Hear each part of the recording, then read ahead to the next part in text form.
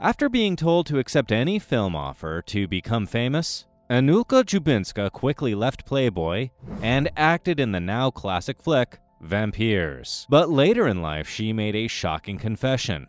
Anulka admitted she never saw the film once because she was ashamed. But what led her to feel like this? But before we're going to get into the video, make sure to subscribe to the channel and leave a comment below saying I subscribed.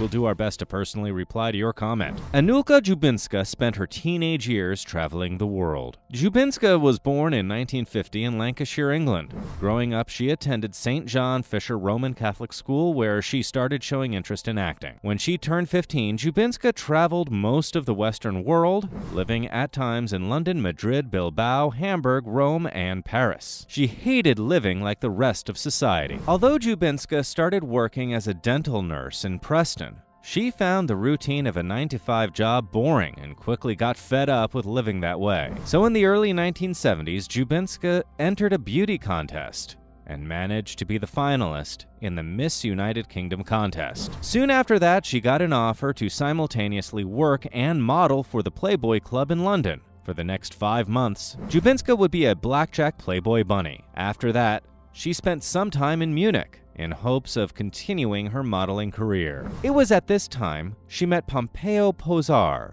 who photographed her for the summer 1972 issue of Playboy, in which she appeared in The Girls of Munich. The model's first film went on to become a classic adult film. Dziubinska was featured topless on the 3rd page of the British tabloid newspaper The Sun.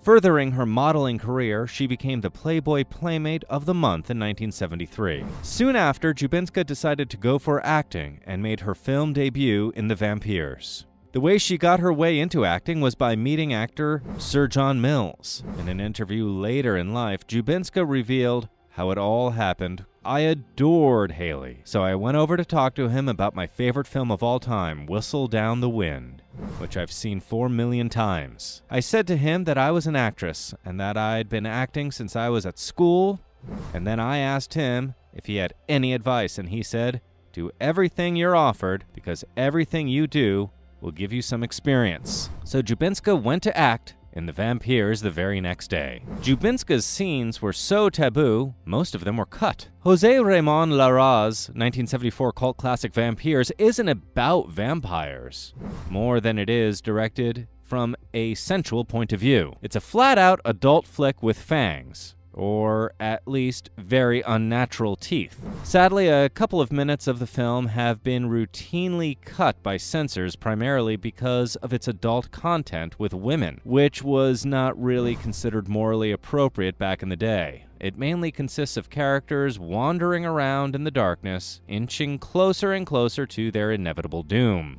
Anulka Dziubinska and Marianne Morris star as a pair of vampires who seduce men into entering their gothic mansion, which they have presumably borrowed. The actresses didn't really have any real vampire attributes and functioned more like man-eaters. Morris falls for one of her victims, but there are a few scares throughout the movie. However, the lovemaking scenes are awkwardly framed and choreographed, while the viciousness of the male actors is so gloomy, it didn't surprise fans more than the buckets of fake blood did. She almost went broke and failed in acting. Dziubinska then played in Ken Russell's rock musical Listomania as Lolo Montez, and as Down in the comedy The Lucky Lads. On the other hand, Dziubinska's first television appearance were as Pavla in 2 episodes of The Tomorrow People and as a girl in an episode of The New Avengers. Up until now, Dziubinska had only acted in British television, but in the late 70s, there was a decline in the British film industry. The taxes that actors pay doubled,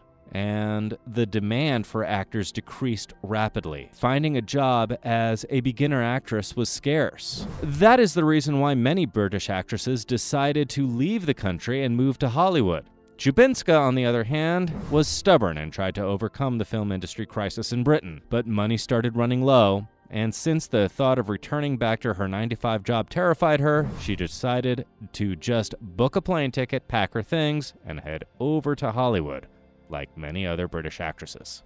It only took her one photo to reach fame again. Upon arriving in the USA, Dziubinska hadn't the slightest clue of what she was doing. She needed to live frugally, just in case finding a job as an actress would take longer than usual. She then went to the Writers and Artists Agency in Beverly Hills with an 8x10 publicity photograph, which got her immediately signed. The actress then continued her career for years to come. During that time, she also met her husband, American musician Tony Sales. The couple had their wedding in Hollywood in the late summer of 1978. Unfortunately, her husband had a fatal car crash just 1 year after their marriage. Doctors gave him only a small chance to survive, as Sales failed to wake up from a coma. However, he did make a full recovery and woke up 8 months after. She went through a horrible divorce.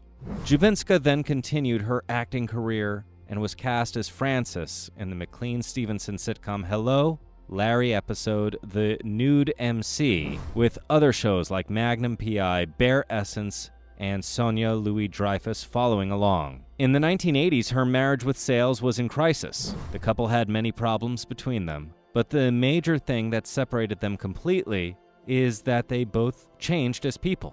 Dziubinska wanted to settle and enjoy a more calming family-like life, while Sales wasn't really ready for children and wanted to continue his career. This sparked constant debate, eventually diminishing the love they had for each other. The couple had enough, and they decided to file for divorce in May 1984. Her transition from seducing actress to a family-devoted florist. 1 year later, Dziubinska married Japanese hairstylist Hiroshi Kitamura in Los Angeles. The actress went on to have 2 children with her second husband. After creating a family of her own, Dziubinska decided to give up acting for good. When her children had reached a certain age where they no longer needed intensive care, Dziubinska started work in the Nobu Japanese restaurant in North La Cienega Boulevard in Beverly Hills. During this time, she also decided to follow her husband's religion and converted to Buddhism. Now a practitioner of Zen Buddhism, Anulka Kitamura co-wrote the book Zen Flowers, Designs to Soothe the Senses and Nourish the Soul, which was linked to the religion. In 2003, she returned to Britain to appear in the short documentary Return of the Vampires. The co-stars reminisce about filming their intense scenes, tasting peppermint-flavored blood, and becoming amused by their volatile director with their broken English and tendency to rip his hair out in exasperation. Both actresses showed their confusion by the experience and clearly didn't want to be a part of the film's target audience. Anulka even said during the documentary that she never fully watched the film. She only skimmed through it once upon its release. As of today, she lives in Los Angeles, where she is active in the floristry trade, owning her own flower business. Do you think Anulka Dziubinska regretted her decision to act in Vampires? Let us know in the comments and check out the next video in this series.